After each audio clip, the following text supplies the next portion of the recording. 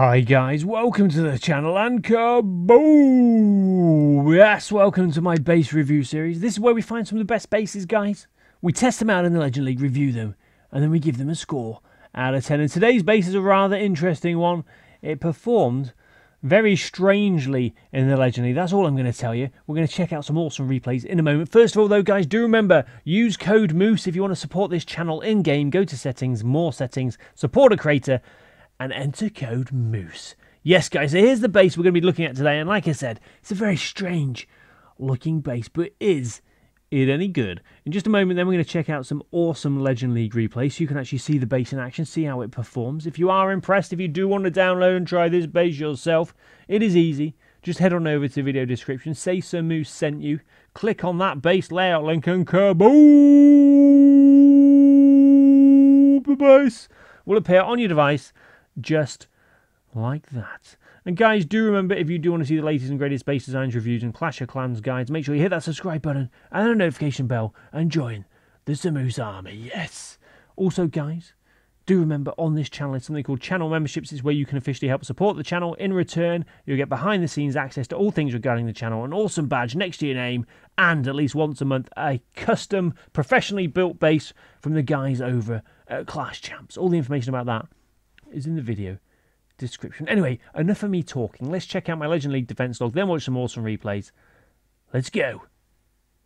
So here's my Legend League defense log for the base, guys. We're going to scroll through so you can check out all the defenses and see how the base did. Guys, look at all these one-star attacks at the beginning. Then we had a couple of higher percentage attacks. It's been very interesting. So we used this base for 3 days in the Legend League. There were 24 attacks against the base. Of those 24 attacks, 5 were 1-star, 17 were 2-star, and 2 were 3-star attacks. So definitely sort of a mixed performance, but I'm still quite happy with how the base performed. Here's our first replay then. What do we got?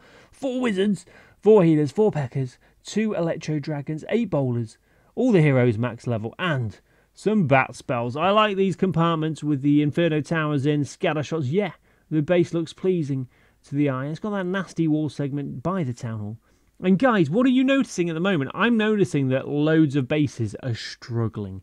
It just seems like at the moment it's easier to get those 2- and 3-star attacks in the Legend League. Anyway, what's going on here? It's a funnel, guys. Yes, Electro Dragon on the left, and on the right, that's funnel time. In the middle, the Peckers are there. There's the Wall Wrecker and the heroes. Everybody is moving towards the base. Are they going to support that Wall Wrecker? Can that Wall Wrecker make it across the base to the Town Hall? It's a long way to go, guys. I'm not going to tell you, but it is going to be difficult. So, bowlers are there supporting the Wall Wrecker. It looks like the bowlers are actually trying to destroy their own Wall Wrecker. The Wall Wrecker is at 50% health, now 33%. Oh no, it's been infernoed by Ian the Inferno there. And yes, all of the defences on my base, guys, they do have names. They're part of the team. And that Wall Wrecker, yeah. Ian the Inferno was not letting go of that Wall Wrecker. And there's a rage spell just out of range of poor Ian there. He's doing a great job. And doesn't look like, is anybody going to be able to make it to that town? All the bats are coming in now. Can they take out that scatter shot? That was a well-placed free spell. The scatter shot is going. Yes, been taken out. There is a wizard tower there, but the king has taken that out. And now, if anybody can get to that town hall, there's a chance of 3 stars here, but I don't think there's going to be enough firepower to get. There's a couple of Peckers sort of going for a little wander over there. They've got 1 healer, but they have been infernoed. And there's just 3 bats left. 2, 1. All the bats have gone. There's a wizard and an archer over there, but surely they can't do enough to 3-star this base. My Royal Champion's there still as well, but there's still 1 minute, 10, 9, 8. Loads of time left, guys. What's going to happen here? Are some mystery troops going to come out of the forest? No, it's just this wizard making us wait. So we're going to fast forward it ×4 because we can, guys. We can. We can't do that in real life, but we can do that in game. ×4, 3, 2, 1, boom. There we go. Kaboom. Thank you. So there's the first replay against base. Here's the second. What do we got this time?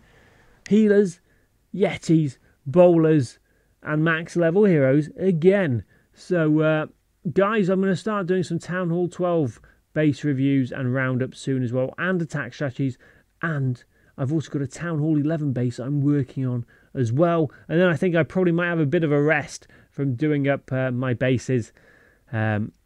Because, guys, doing up that Town Hall 11, I forgot how much there is to do. There's loads.